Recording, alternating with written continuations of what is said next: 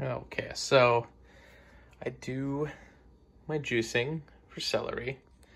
I have this Ninja machine right here to do it, which is very nice, very handy, gets the job done.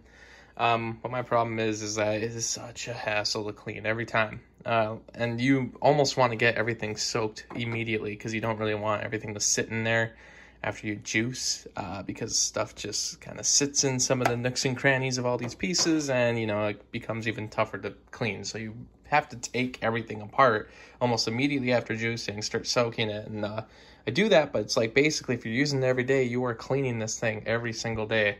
And I mean, if you just got to see like how many pieces this whole thing is like made of, it's just ridiculous. And look, I love it. I love everything about this juicer. I really do. But this is the one thing. The one thing that I'm like, you gotta be kidding me every single time.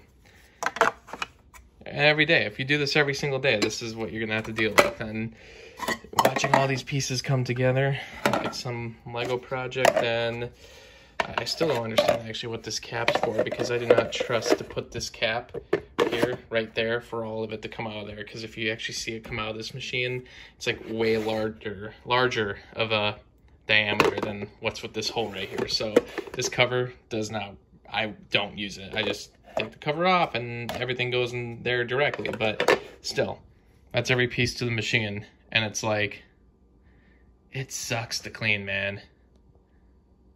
So 10 out of 10 juicer, but it loses a star for its cleaning. Such a hassle.